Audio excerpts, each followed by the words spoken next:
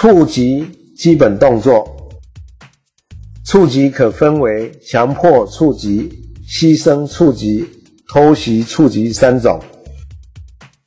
强迫触击是为强迫取分，好坏球都要触及。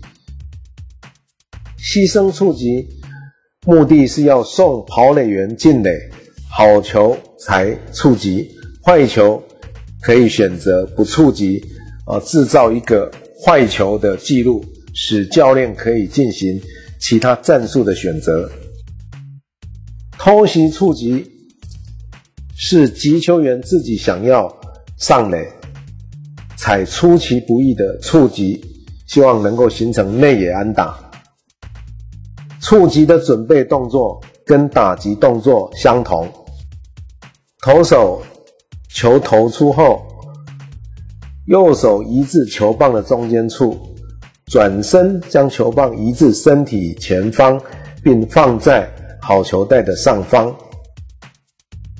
利用膝盖的高低来调整触击球的高低位置。偷袭触击的出手要越晚越好，使对方不容易守备。